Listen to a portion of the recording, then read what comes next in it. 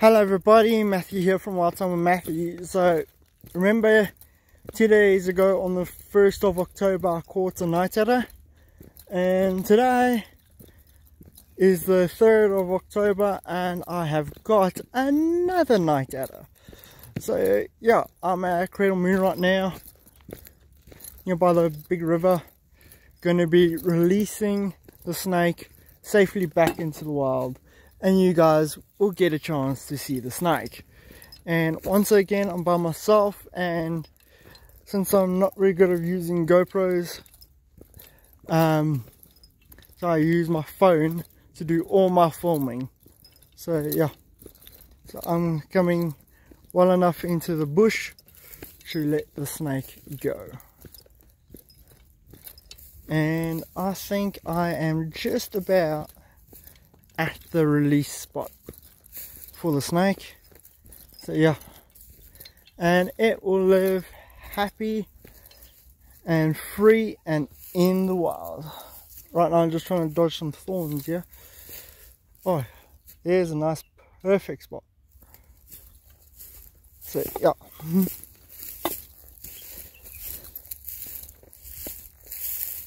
Oh wow, let me show you this spot. Yeah, so I'm pretty isolated in the bushes here. Okay, let me just drop my tongs. So my car is sitting up that side somewhere. My car is all the way up there.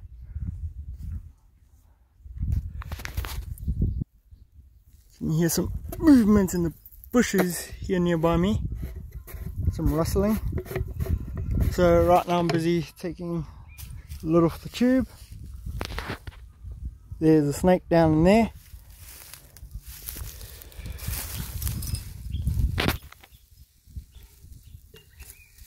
And there he is. Check it out. Oh, beautiful night adder. Let me grab the snake tongs here. And this snake is a male. It's got a long and slender tail, while females have got short and stocky tails. And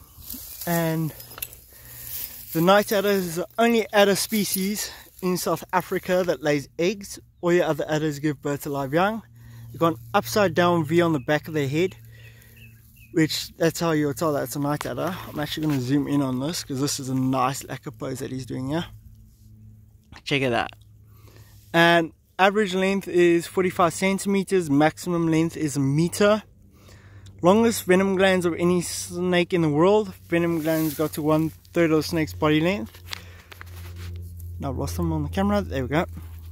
Psychotoxic venom. And if he were to bite me, say for the hand, the finger or the arm, I could potentially lose that limb. And if he were to bite a small dog, he can potentially kill that small dog.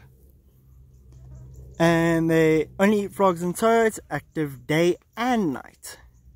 So yeah, frog and toad specialist. So yeah, he's just watching me. So yeah, let's see if I can move him to go. So if I get closer, there he goes. Just takes a little bit of effort. See, he's a little bit miffed with me. Come on. Whoa. He's just doing donuts around me. He's confused of where to go. See if I can.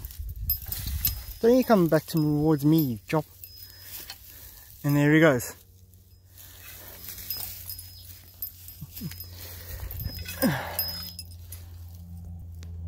So yeah, snake safely back into the wild, and I was at Walkhaven Dog Park looking for problem snares, excuse me, and I didn't find any.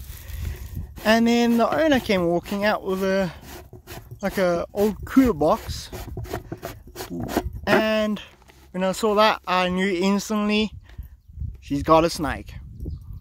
And it was that night adder that you guys got to see me releasing. So I put it into my snake tube, the same tube that I had the previous night adder in, and yeah, I brought it through to Cradle Moon, to another side of Cradle Moon, and let him go safely back into the wild. So yeah, thank you guys for watching. Please like and subscribe and comment down below, and I'll see you next time. Matthew out.